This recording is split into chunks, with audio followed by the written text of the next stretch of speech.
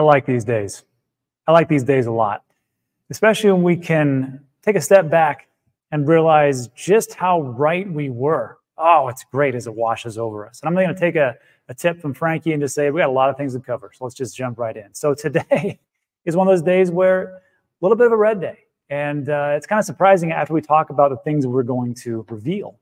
Bitcoin, I think it went below 60,000 for a second. Now, over 7 days, 3.8%. Everything's down across the board. Wow, the market cap was below 2.4 trillion. That's been taking quite some time. And we just see that red day, red day, red day, whatever. This is a prime example of why we shouldn't really pay attention to the numbers go up, the numbers go down. It's all about the long term. And we're taking a look at that. It really comes down to the whole prospect of what we're talking about today, JP Morgan.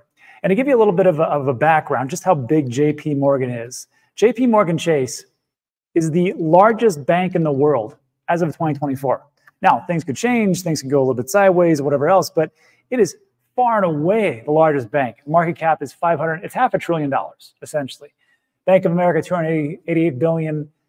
Industrial and Commercial Bank of China, 249 billion, China.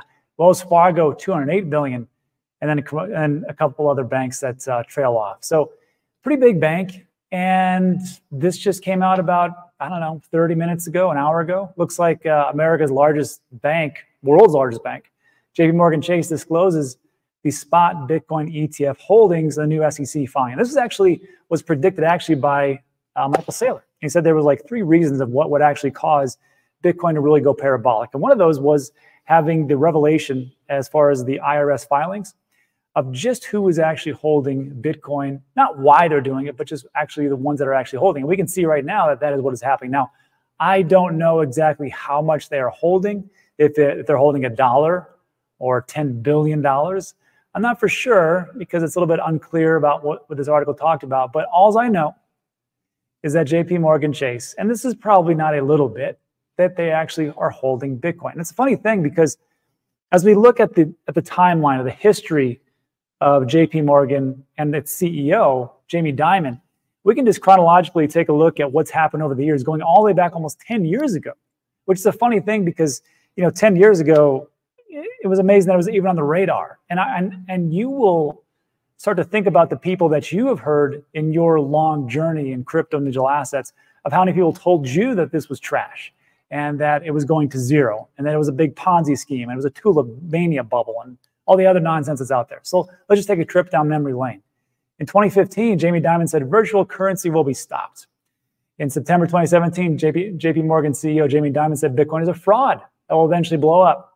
Then in 2018, he said, you know what? I regret calling it. I believe in the technology behind it, which is the same thing a lot of the nation states will say. It's kind of funny. China will say the exact same thing. Like, we don't believe in Bitcoin, but we believe in blockchain. And that's a big difference. But inevitably, they all kind of come around. And then, of course, in 2020, Jamie Dimon says Bitcoin is not my cup of tea. Even JP Morgan's warmed to it. Then in 2021, they said, hey, maybe some investors could make 1% of the portfolio.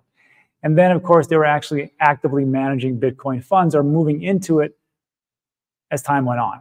So again, it's just one of those stories where we were right.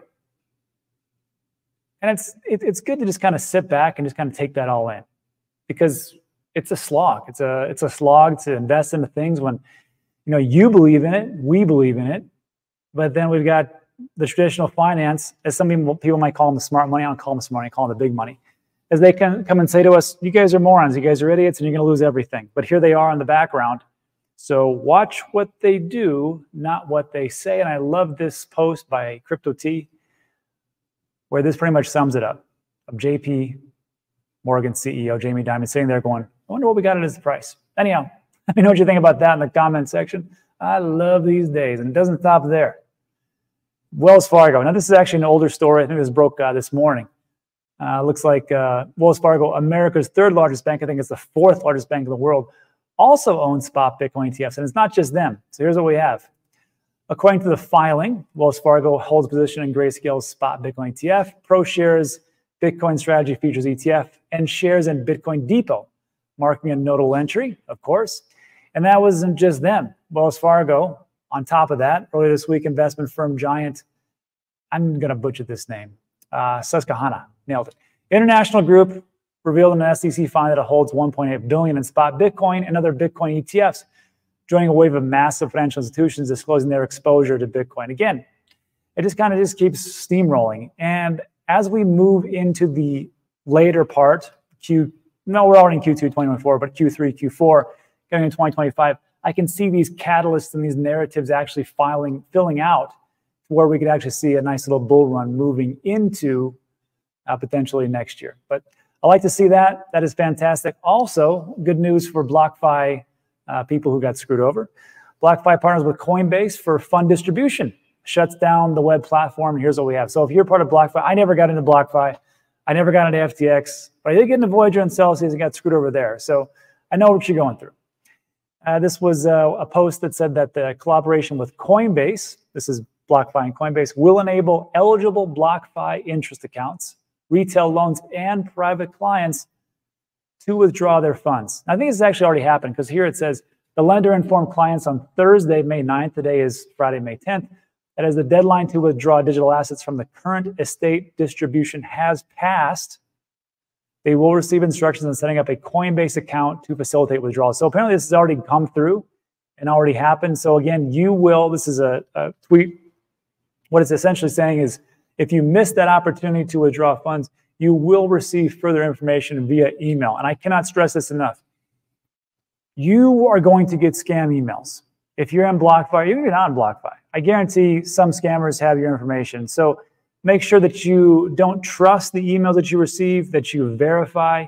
Try to reach out even to me and on X, and just to see where things, I mean, the fraud that is going to come out is going to be massive. So just to be aware that the emails you're going to get, I'd say probably half of them are going to be BS. And the one that you really need is going to be tough to find. So good luck to you. I'll try to update as much as we possibly can. We'll go from there. And also, more good news, price predictions. I don't like price predictions, as you guys know. I think they're worthless, but it allows us to dream a little bit. But there was something that Jack Dorsey said, former CEO of Twitter, now head of Block.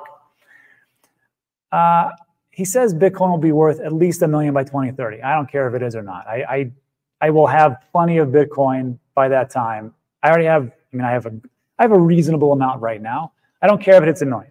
I don't care if it's 10 million. I don't care if it's 500,000. It's going to be the best performing asset I'm pretty sure I will have in my entire portfolio. That includes real estate. But it's what he said down here, which made me stop and think. So Dorsey, now the head of the financial services firm Block. So it's not just like Jack Dorsey is, excuse me, was just here for Twitter and, you know, just did little bits here. And then, of course, Elon Musk bought him out. But, I mean, he knows a little bit about financial services. Block is massive. And he noted that Bitcoin's price isn't actually the most interesting aspect of Bitcoin. This is something I never really thought about. Now I'm going to really make sure that I talk about this more and more. He says the most amazing thing about Bitcoin, apart from the founding story, is anyone who works on it or gets paid in it or buys it for themselves, everyone who puts any effort into making it better is making the entire ecosystem better, which makes the price go up. So I know like some people will say, well, Rob, we don't like these runes. We don't like these NFTs that are being built on top of Bitcoin. We don't like layer twos like Stacks and Core, but you don't understand. And now it totally makes sense. As people start to build and use Bitcoin more and more, you shouldn't, I mean, some of the Bitcoin maxes, I guess I understand why they hated it, the ordinals and whatnot, but we really should really embrace and go, oh, you're trying to make it better? You know, in some way, shape, or form. I know it rises the cost up for transactions because of ordinals and runes and things like that. But on another note, Michael Saylor is using that same thing for digital IDs. So I think we'll all flourish in that sector. And I'm going to try to bring a little bit more light to that. And I think that the next big wave of the next narrative that we could see on top of real world assets and Web3 gaming and DeFi and the DePIN, I think is going to be layer twos and building on Bitcoin. So let me know what you think about that in the comment section. I never thought of it that way. It's a good one. Got to give it up to Jack on that one. And then also, let's talk about just a couple of altcoins. First, Render pumped 11% after Apple mentioned Octane. I must have missed this whole story. This was 13 hours ago, but it was really a couple of days ago. So Render token jumped 11%. Actually, it was like on, I think it was May 8th. Render token jumped 11% after Apple briefly mentioned Octane, a 3D design software powered by the Render network, in its Keystone presentation showing off its M4 chip on its latest iPad. And I guess there was a commercial or some kind of snippet of information that was put out as far as video-wise, and it says you can literally see the Render logo in the video. So that is essentially a partnership between Apple and Render. And this was, this is a May 7th post. Everything started to hear about this on May 8th. And look at the price. I wanted to include this just to remind people that as good as things are, and the narrative as good as they are, people will still take profits. And you have to understand the psychology of investors. Not everybody is going to diamond hands forever and be like, oh, that's a cool story. Let me take some profits. It's just how it is. I mean, that's just how it is. So May 7th, $10. And then, of course, it dropped for some reason, which is weird. And because I think this story was released on May 7th. Then on May 8th, this is 3 o'clock in the morning. Let me blow this up. 9 o'clock, and it cratered down here until 3 p.m. This is Mountain Time. So that would be 5 p.m. Eastern Standard Time when, financial services actually, concludes. The price is $9.49. So whenever this announcement had, it must have happened over here. And then people caught wind of it. And what did they do? They sold. And then the more people heard about it, they sold again. And they wrote it back up here. And what happens? People sell. But you will notice it is a nice trajectory of where it's going, even though it looks like Render is doing very hot for what it is. So just something to keep in mind. I think that's a great play, especially congratulations to Render holders. I am one of those. Of course, that's why I talk about it, because I'm biased. But congratulations for holding on to a project that looks like you do fantastic work. And then lastly, a friend of mine, Jesus Martinez, now has 2 channels. One, Jesus Martinez, for gaming. Other one is Classy Games, or I think it's Classy Crypto, which deals with DeFi. He put out this information. I didn't know this. He says the meme coins won in Q1. They won this battle. And Jesus is a big gamer, big Web3 believer. I've had him on the show a couple of times. Great guy.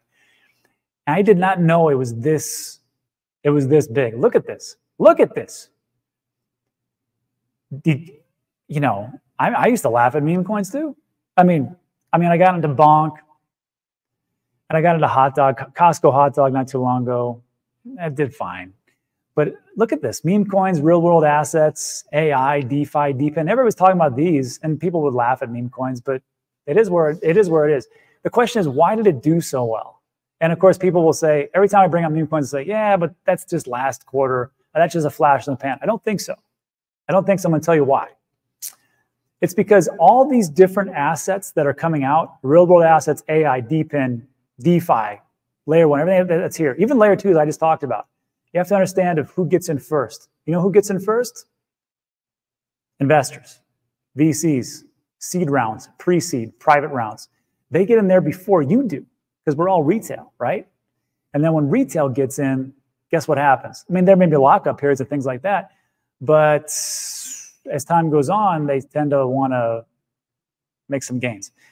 With meme coins, a lot of them, not all of them, you'll take a look at them. The circulating supply and the total supply is released on day 1.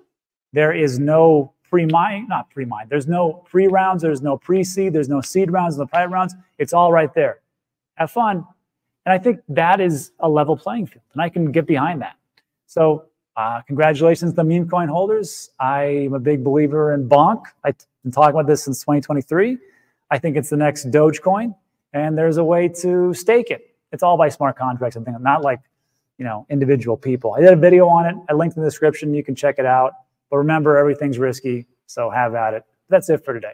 Just want to do something down and quick on Friday just to get everybody up to speed, but that's it for this session. Like today's video, give it a thumbs up. Consider subscribing. Everything we talk about is time sensitive.